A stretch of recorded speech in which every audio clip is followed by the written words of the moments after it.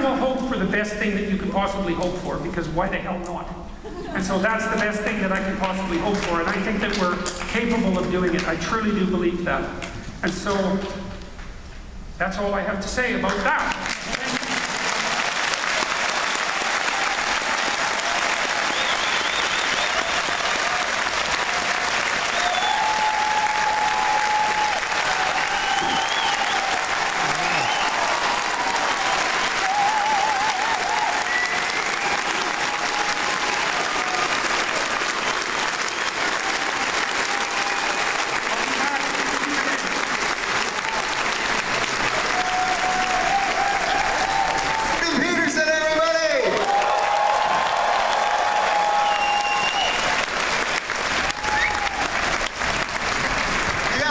He talks for 2 hours, and that's all I've got to say about that.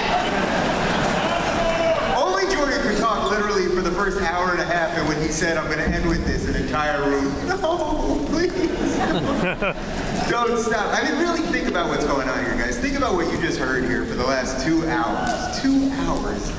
Think about what you heard, and then think about what was on CNN for the last 2 hours. Wolf Blitzer talking about a porn star, okay? The point is we're winning. We're finally winning, guys. I hope you can feel it, because, it's real, it's happening. All right, Jordan usually just takes a moment to just crink out his neck. I think he's probably ready. We took questions on Slido. You guys sent us hundreds of questions already. We do this totally uncensored, so give him a round of applause. Jordan Peterson, everybody.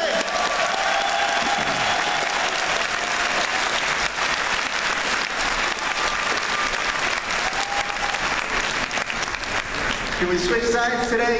Sure. We've been doing it the other way. I thought we'd switch sides. I know you like to sit on the right. See what happens. Yes.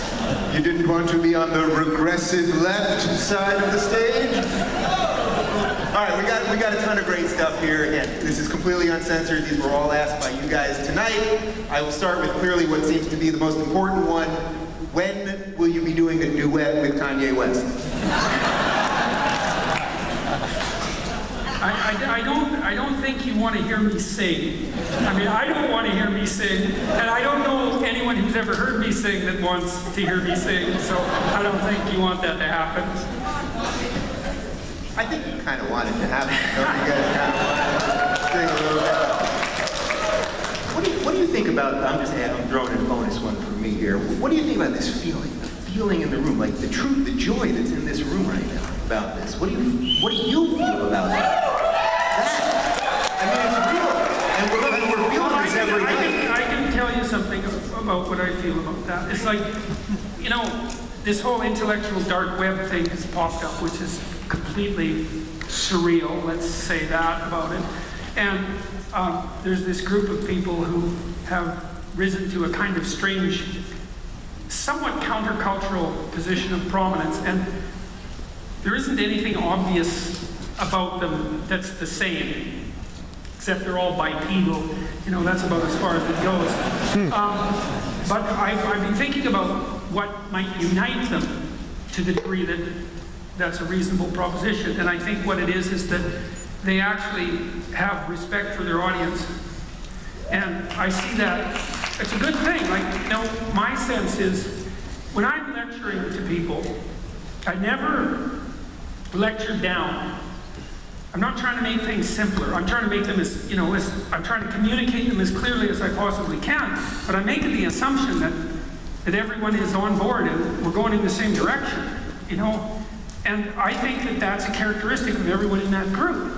Like if you look at, well, Shapiro's like that. These are people with very different political perspectives, like Ben Shapiro and Brett Weinstein, for example. It's like they're pretty much on the opposite end of the political distribution. But they both assume that the people they're talking to have enough sense to, you know, just that the people they're talking to are intelligent and aiming upward.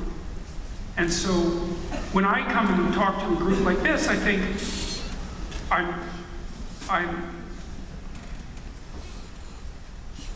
I'm assuming that the best in me is talking to the best in you. And that would be great.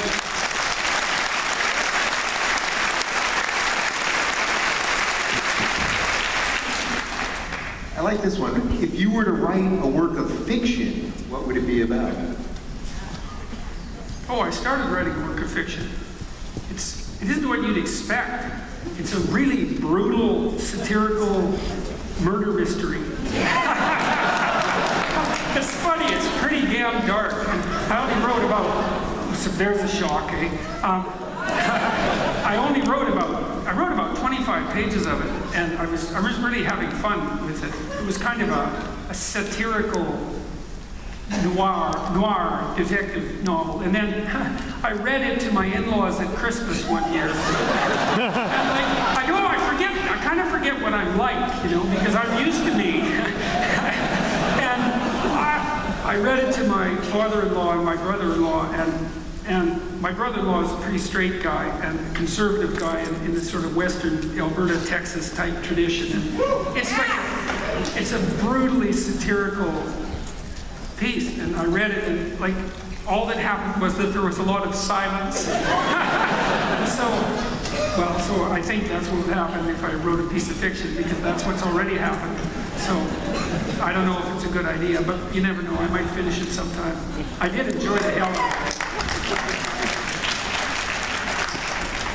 This theme has been sort of an ongoing one at all the shows. Do you foresee a way for the cultural Marxists and the leftists to be defeated in our culture without actual violence?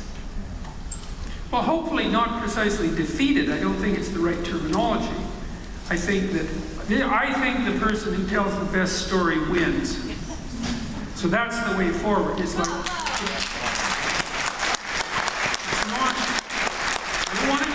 see, look, when I went on Bill Maher a while back, it was quite interesting because, well, I had a conversation with Maher about my book, and that went pretty well. Because he's a kind of a free speech guy, because he's a comedian, although he's pretty leftist in his views. And, you know, there's a bit of a tension there that he hasn't fully come to terms with, I would say. But people are full of contradictions. Well, people are full of contradictions. But then, at the end of the show, they have this extra period that's only put on YouTube, and I was listening to the four panelists, you know, thrash away at Trump. And it's like, that's a monk's game, you know, like anybody can do that. And so it's just not that interesting to listen to. It's not interesting to listen to celebrities hash away at Trump, because they're no more interesting than hearing anyone else do that, as far as I'm concerned. And so it's also like shooting fish in a barrel. It's like, well, obviously he has some flaws, right? So pointing them out, it's not an act of brilliance. It's seriously not. But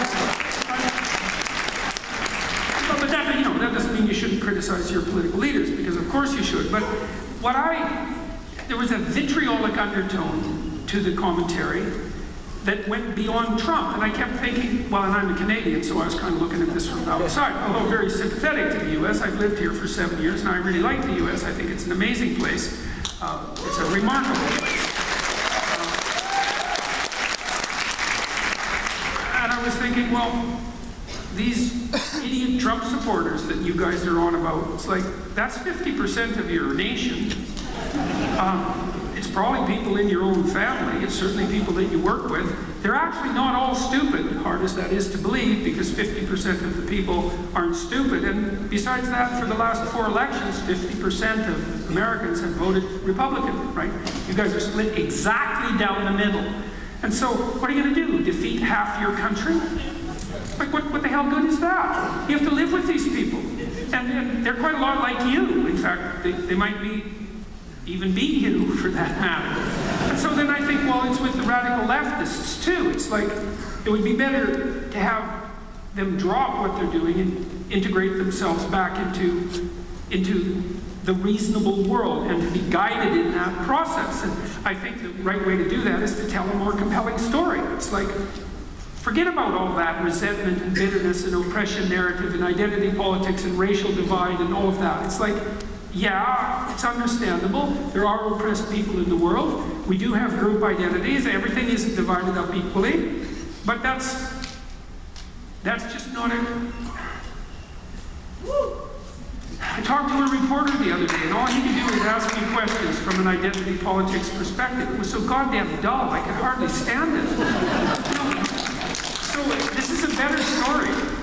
I'm hoping it's a better story. The story of the individual is a better story. So we've got to tell people.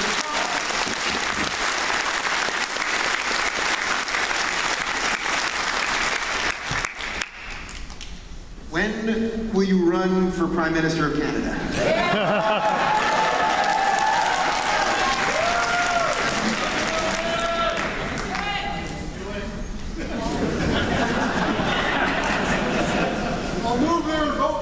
I like what I'm doing better than that.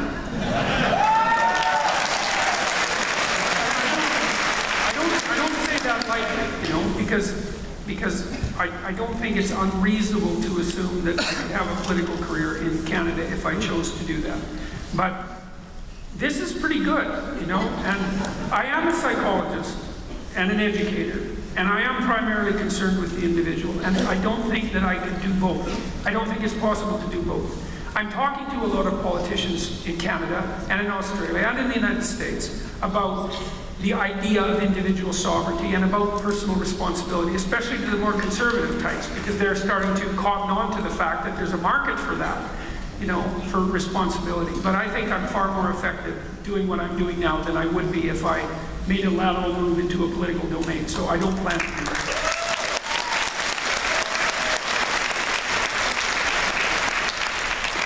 For the record, I'm pretty sure if Trudeau can do it, you can do it.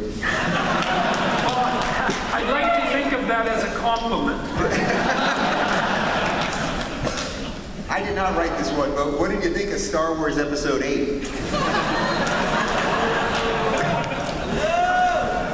We talked a little Star Wars last time we were on the show about archetypes. You know, the problem that I have with the Star Wars programs is that, or the shows, is that every one of them is the same movie. And so, I mean, it's well known that now who wrote Star Wars? What's his name? Lucas consulted with Joseph Campbell. And Joseph Campbell was a student of Carl Jung's. And there's clearly continual, partially conscious utilization of mythological archetypes in movies like Star Wars. All the big screen action-adventure movies of that sort have a mythological substrate. And, you know, otherwise they would fail, because a story to be great has to be a great story, and if it's a great story, then it's an archetypal story. There's no way around it. It's what makes it a story. So, more power to the Hollywood types for retelling the great stories. I'm not particularly a fan of Star Wars, having said that. Purple-haired Laura Dern. I mean, I can't really argue with them. Given the tremendous amount of effort that goes into raising a child, what do you think of the stay-at-home parenting technique? You mean whether people should stay at home with their children? I guess that's the question. Yeah. Well, I think if you can, that's a good thing. You know, look, the thing about having kids is that, you know, let's say you've got 90 years, something like that, and maybe you have 2 kids. Maybe you have 3, but probably not. 2 is pretty much the average, and so that means you have 3 to 6 years of little kids, or 4 to 8 years, something like that. That's it. So if you miss it, well, that's it. You missed it. And I would say don't miss it, because any more than you have to. The problem, you have a little kid, and about 6 months later you think, oh, I've always had this little kid. Because you get kind of accustomed to it, but you haven't. And they're not going to be little for very long, and you don't live very long. Like, time passes. The older you get, the faster it passes. And your life is not long, and there isn't that much to fill it with, and one of the things to fill it with is little kids. And if you miss it, then it's gone. So I would say, don't bloody well miss it. Because see, little kids pay you for taking care of them. They pay you by being happier that you exist than anyone will ever be again in your life, period. Okay, so that's something. That's really something. And they pay you because they're ridiculously comical and playful and funny. There's, like, little kids are so damn funny, and I can't figure that out. They have a sense of humor right from like 8 months. You can play little tricks on them, and they laugh, and I can't figure that out. I can't figure how they can be so damn sophisticated. Before they can even talk, they have a good sense of humor. They can do little clowny things, you know, and catch on to your jokes. And you can play with them, which is ridiculous fun. It's something that fathers in particular do with their children, especially rough and tumble play. I just did a talk with Warren Farrell about that. It was quite a good talk, I think. It's about the importance of rough and tumble play and fathering. And then the other thing that little kids do for you is, you know, you get kind of jaded as you get older. And the reason for that is you stop seeing the world. What you start seeing is your memory of the world. Because as you're in the world longer and longer, you build up representations of the world. And then you look at the world, but the old world only hints at you what representation to use. And so it's like you're just seeing icons of your imagination. That's technically what happens. And that's why things don't fill you with a sense of wonder constantly. And there are ways of subverting that so the world reappears in all its original glory. It's one of the things that psychedelics do for people. But generally, as you get older, well, that's why people like drugs like marijuana, because they actually renew their perceptions, right? And that can happen radically, and it can happen to a point that's absolutely overwhelming.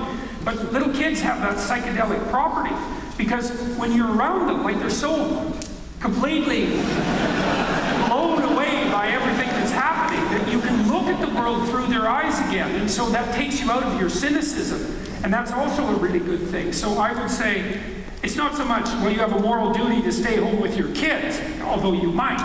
That's not the point. The point is, what the hell do you have to do that's actually better than that? You know, and you think, well, you're going to have to interrupt your career. It's like, well, first of all, most of you don't have careers. You have jobs. Right? And more power to you. Like, jobs have to be done. And then even if you do have a career, and I know this from experience, the probability that your career is more important than the time you spend with your kids is vanishingly small. And especially because you can, with difficulty, you can have your cake and eat it too. You can spend lots of time with your kids and you can have your career. So I would say, man, don't miss it. Like, don't miss it, because there isn't that much in life that's real and meaningful. And that's one thing that definitely is.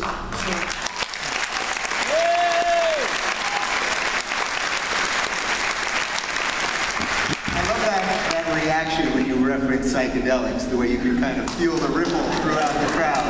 Maybe the next tour is like... Well, it is San Francisco, you know. What do you think? We wrap this tour and then we do like a Trippin' with Peterson tour? Yeah,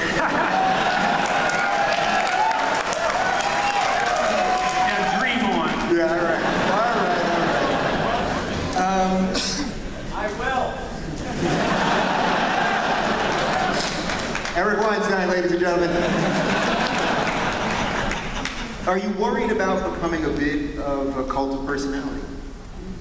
Well, anyone with any sense would worry about that. You know,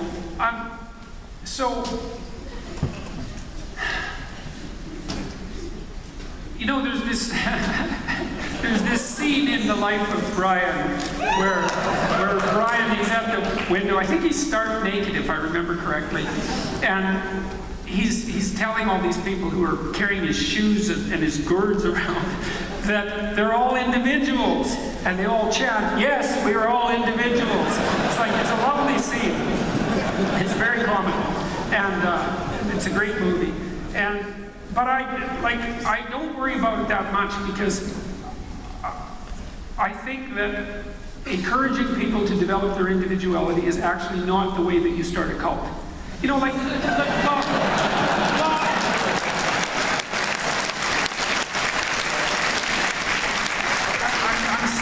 I'm serious. I'm serious about this though too, because you can't just throw around the word cult.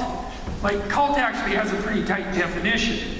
And there's a bunch of things you have to do if you're going to lead a cult. Like, you have to separate people from their families. And you have to tell them that everyone outside of the cult is evil. And you have to figure out a way to extract their labor and resources from them. And you have to have a compound up in the hills. And, you know, and you have to isolate people. Like, there's a lot of work to have a cult. And the way to have a cult is actually well known. And I'm not doing any of that. And I'm also genuinely, I think, as much as I can tell, and I have some experience with this, I really am trying to encourage people to have their lives. And I don't want to tell people how to live their lives, apart from the fact that they should live the lives that are the best that they can conceive of, you know. But And I partly don't want to tell people how to live their lives because I don't know. One of the things I learned